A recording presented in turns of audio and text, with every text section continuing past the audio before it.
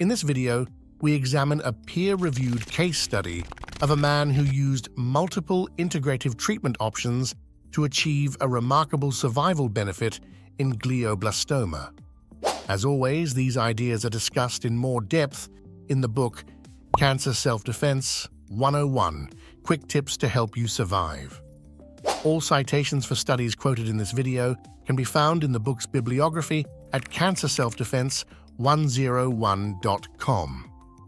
This video is intended as information, not medical advice. It is not intended to treat, diagnose, or cure any disease. Any medical advice should come from an appropriately credentialed medical professional familiar with your unique circumstances.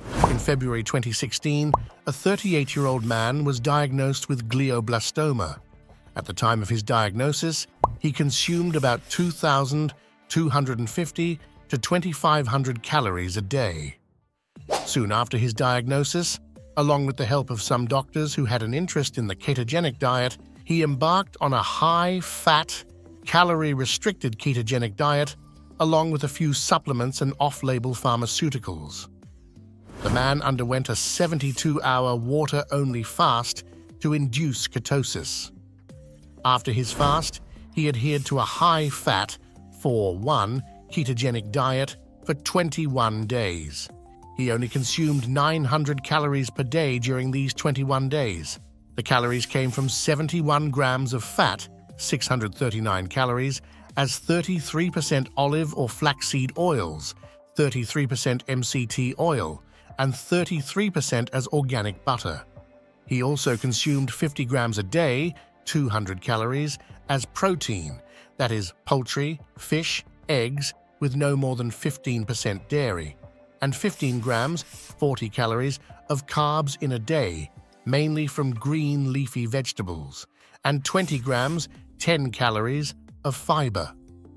The source of this fiber is not specified, but psyllium husk has a very favorable profile among fibers as it contains both soluble and insoluble fiber.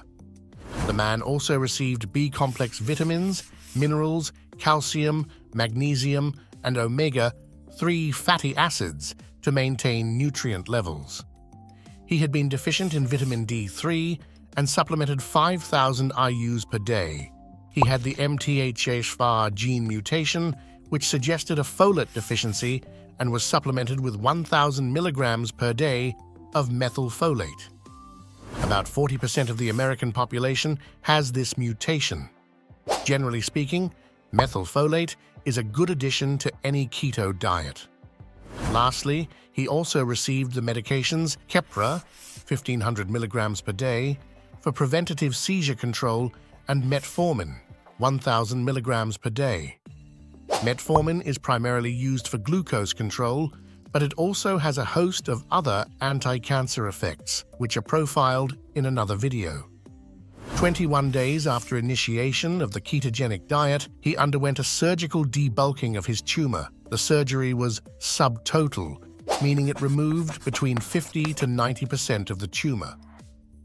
The vascularity of the tumor had decreased, a positive response to the ketogenic diet. Additionally, no corticosteroids were prescribed to him during the recovery process. In fact, no corticosteroids were prescribed to him at all during his entire 24-month treatment period covered in the study. This is very rare. He was discharged from the hospital 2 days after surgery and exhibited no negative side effects. After his surgery, he continued with his same diet, but added a time-restricted component to it. He would fast for 14 hours between his breakfast and dinner, meaning he was only eating within a small window of time. Additionally, he supplemented with EGCG, 400 per day, an extract from green tea, which can help prevent cancer from using glutamine, and was prescribed 150 milligrams per day of chloroquine to inhibit autophagy. Autophagy is a very complicated double-edged sword in cancer treatment. In this case, the fear of the attending physician was that autophagy would recycle cellular proteins and other molecules to help the cancer survive. 2 weeks post-operation, he began hyperbaric oxygen therapy 5 times a week, 60 minutes each time, at a pressure of 2.5 atm. He then continued on the same regimen and added standard of care treatment, the brain tumor drug temozolomide, 75 milligrams per day for 42 days, and with 30 rounds of brain radiation.